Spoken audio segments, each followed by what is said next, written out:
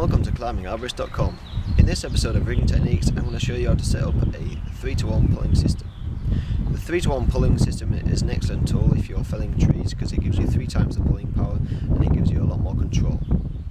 The 3-to-1 pulling system is also a very useful tool if you're setting up a speed line because it helps you tension up the speed line a lot more than if you didn't use it, and it just helps eliminate the droop of branches once you start sending branches down the line. Knowing how to tie a 3-to-1 pulling advantage system is really useful for an arborist. You would normally use it for one of 2 reasons. First one being using it for a pull line because it gives you 3 times the strength if you just got the one groundsman, so it makes pulling over trees when felling them really easy. The second use, which is what I'm going to use it for today, is setting up a speed line and tensioning it up nice and tight. So you want to put your rope up the tree. Then you want to have a pulley tied to the base of an anchorage support.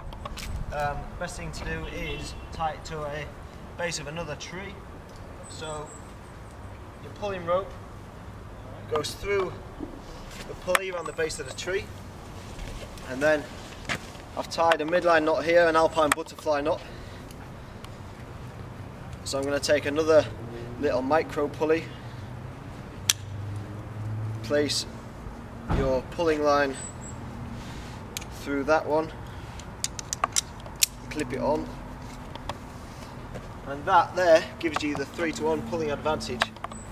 So because we're using it for a speed line, I've also got a flying capstan around the base of the tree, and this is purely just to lock it off. So you tension up your speed line,